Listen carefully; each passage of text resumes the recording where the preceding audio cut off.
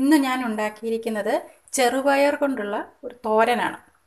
ഇതുണ്ടാക്കുന്നതിലേക്കായിട്ട് ഞാൻ 1 കപ്പ് ചെറുപയറാണ് എടുത്തിട്ടുള്ളത്. മെഷർമെൻറ്റ് കപ്പിന് 1 കപ്പ് ചെറുപയറാണ് എടുത്തിട്ടുള്ളത്. ഇത് ഞാനൊരു 4 മണിക്കൂർ കുതിർത്ത ശേഷം ആണ് വേവിച്ചെടുക്കുന്നത്. കുക്കറിലല്ലാതെ വേവിച്ചെടുക്കുന്നതിന് വേണ്ടിയിട്ടാണ് അങ്ങനെ കുതിർത്ത് വെച്ച് വേവിക്കുന്നത്. അങ്ങനെ കുക്കറിൽ വേവിക്കുന്നതിനേക്കാളും ടേസ്റ്റും അങ്ങനെ നേരിട്ട് വേവിക്കുന്നതിന് തന്നെയാണ്. ഇനി ഇതിലേക്ക് ആവശ്യം ഒരു പിടി തേങ്ങ, ഒരു 2 പച്ചമുളകാണ് ഞാൻ എടുത്തിട്ടുള്ളത്, ഒരു 4-5 ഉള്ളിയും മഞ്ഞൾപ്പൊടിയും ഉപ്പും കറിവേപ്പിലയും മാത്രമേ ഇതിനാവശ്യമുള്ളൂ. ഇതെല്ലാം കൂടി ഒതുക്കി ഇതിലേക്കിട്ട് നമ്മൾ വേവിച്ചെടുക്കുകയാണ് ചെയ്യുന്നത്.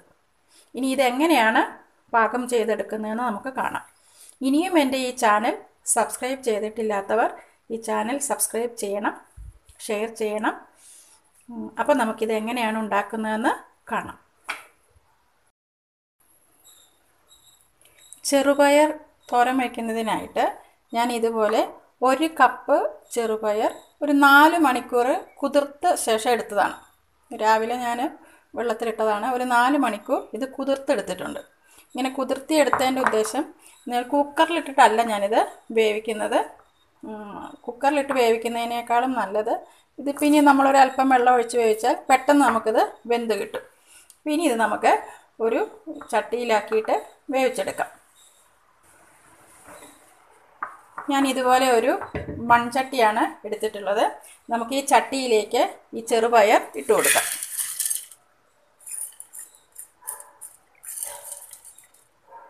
എന്നിട്ട് ഇതിലേക്ക് ഞാൻ 1 ഗ്ലാസ് വെള്ളമാണ് ഒഴിക്കുന്നത്. 1 ഗ്ലാസ് വെള്ളം ഒഴിച്ചിട്ടുണ്ട്. അതായത് ഇതുപോലെ പയറിൻ്റെ മുകളിൽ വെള്ളം ഇങ്ങനെ നികന്ന് നിൽക്കത്തക്ക വണ്ണം വേണം. ഇനി നമുക്കിത് അടുപ്പത്ത് വെച്ച് വേവിച്ചെടുക്കാം. ഇതിപ്പോൾ ഞാൻ അടുപ്പത്ത് വെച്ചിട്ടുണ്ട്. ആദ്യം നമ്മൾ ഫുൾ ഫ്ലെയിമിലാണ് വെച്ചിട്ടുള്ളത്. എന്നിട്ടിത് നന്നായിട്ട് തിളച്ച് കഴിയുമ്പോൾ നമ്മൾ ഫ്ലെയിം ഒരു മീഡിയം ഫ്ലെയിമിലേക്ക് ആക്കി കൊടുക്കണം. ഇനി നമുക്കിതൊന്ന് മൂടി വെച്ച് വേവാൻ വയ്ക്കാം. ഇതിപ്പോൾ നന്നായിട്ട് തിളച്ച് തുടങ്ങിയിട്ടുണ്ട്. അപ്പോൾ ഇനി നമുക്ക് തീയ് മീഡിയം ഫ്ലെയിമിലേക്ക് ആക്കി കൊടുക്കാം. എന്നിട്ട് മൂടി വെച്ച് നന്നായിട്ട് വേവിച്ചെടുക്കാം. ഇടയ്ക്കിടയ്ക്കൊന്ന് വന്ന് തുറന്ന് നോക്കണം. ചില പയർ പെട്ടെന്ന് വെന്ത് പോകുന്നുണ്ട്, ചിലത് അത്ര പെട്ടെന്ന് വേവുമില്ല. അപ്പോൾ നമ്മൾ ഇടയ്ക്കിടയ്ക്കൊന്ന് വന്നിട്ടൊന്ന് പയർ വെന്തോന്ന് നോക്കണം. ഒത്തിരി വെന്തളിഞ്ഞു പോയാൽ കൊള്ളുകയില്ല. അപ്പോൾ നമ്മൾ വല്ലാതെ വെന്ത് പോകാൻ പാടില്ല. ഇടയ്ക്കിടയ്ക്കൊന്ന് വന്നിട്ട് തുറന്ന് നോക്കണം. ഈ സമയത്ത് നമുക്ക് ഇതിലേക്ക് ആവശ്യമായ അരപ്പ് തയ്യാറാക്കാം.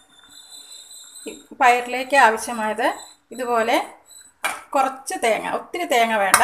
ഇതിപ്പോൾ ഞാനൊരു ചെറിയൊരു പിടി തേങ്ങ മാത്രമേ എടുത്തിട്ടുള്ളൂ. ഇതുപോലെ കുറച്ച് തേങ്ങ, 2 പച്ചമുളകാണ് ഞാൻ എടുത്തിട്ടുള്ളത്. ഇതിപ്പോൾ ഈ പച്ചമുളക് ഉണ്ടമുളകായതുകൊണ്ട് നല്ല എരിവുള്ളതാണ്. അതുകൊണ്ട് 2 പച്ചമുളക്, ഒരു 5 ചെറിയ ഉള്ളി, അല്പം കറിവേപ്പില,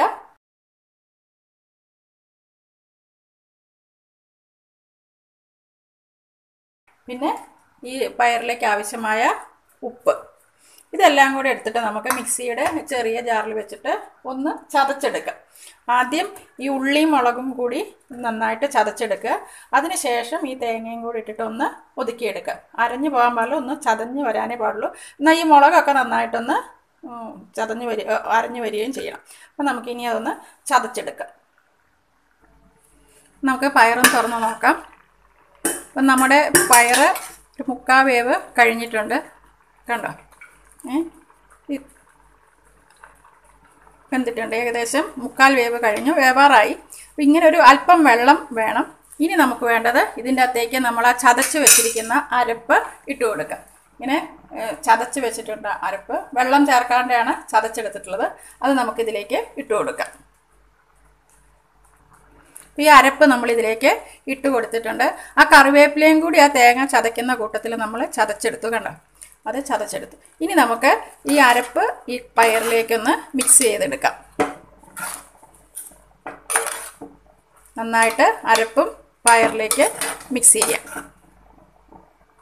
എന്നിട്ട് നമുക്ക് ആ മീഡിയം ഫ്ലെയിമിൽ തന്നെ വെച്ചിട്ട് ഈ അരപ്പും കൂടെ ഒന്ന് വെന്ത് കിട്ടാൻ വീണ്ടും നമുക്കിത് മൂടി വയ്ക്കാം. മൂടി വെച്ച് ഒരു 2 മിനിറ്റ് അപ്പോഴത്തേക്ക് ആ വെള്ളം നന്നായിട്ട് വറ്റി കിട്ടും. അതുവരെ നമുക്കിതൊന്ന് മൂടി വെച്ചിട്ട് വേവിച്ചെടുക്കാം. അപ്പം നമ്മുടെ പയർ പാകത്തിനായി വന്നിട്ടുണ്ട്. ഇപ്പോൾ വെള്ളമെല്ലാം വറ്റി, അരപ്പ് വെന്തു, പയറും ആവശ്യത്തിന് വെന്തു. ഇത്രേ പയർ വേവാൻ പാടുള്ളൂ. ഒത്തിരി വെന്തു പോയാൽ കുഴഞ്ഞിട്ട് തോരൻ രസം ഉണ്ടാവില്ല. ഇതിപ്പോൾ എല്ലാം പാകത്തിനായി. ഇനി നമുക്ക് തീ ഓഫാക്കുന്നതിന് മുമ്പ് ഒരു അല്പം വെളിച്ചെണ്ണ, പച്ച വെളിച്ചെണ്ണ ഇതിൻ്റെ മുകളിൽ കൂടി ഒഴിച്ചു കൊടുക്കാം. എന്നിട്ട് നമുക്ക് അതും നന്നായിട്ട് ഈ കറിയിലേക്ക് മിക്സ് ചെയ്ത് വെക്കാം.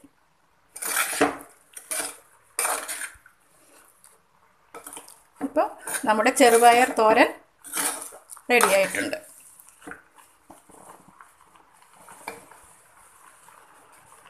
നിങ്ങൾക്ക് ഇത് ഇഷ്ടമായോ എന്ന് ഒന്ന് ചെയ്ത് നോക്കുക. എന്നിട്ട് ഇഷ്ടമായെങ്കിൽ നിങ്ങൾ ലൈക്ക് ചെയ്യുക, ഷെയർ ചെയ്യുക. നിങ്ങളുടെ അഭിപ്രായങ്ങളും കമൻറ്റുകളൊക്കെ അറിയിക്കുകയും ചെയ്യുക. ചോറിനൊപ്പം കഴിക്കാൻ പറ്റിയ നല്ലൊരു തോരനാണ് ചെറുപയർ തോരൻ. പിന്നെ ഒത്തിരി ഗുണമുള്ള ഒരു സാധനമാണല്ലോ. ഇതുപോലെ കുക്കറിലൊന്നും ഇടാതെ ഒരു 4 മണിക്കൂർ കുതിർത്ത് വെച്ച ശേഷം ഇതുപോലെ അടുപ്പിൽ നേരിട്ട് നമ്മൾ കുക്കറിൽ വെക്കാതെ വേവിച്ചെടുക്കുക. അപ്പോൾ നല്ല ടേസ്റ്റാണ്. മുളപ്പിച്ചിട്ടും നമുക്ക് ചെറുപയർ ഇതുപോലെ തോരൻ വയ്ക്കാം, അതും നല്ല ടേസ്റ്റാണ്. ഇതും നല്ലതാണ്. നിങ്ങളിതുപോലെയൊക്കെ ഒന്ന് ചെയ്ത് നോക്കണം. അപ്പം വീണ്ടും നല്ലൊരു റെസിപ്പിയുമായി വരുന്നതാണ്. Thank you.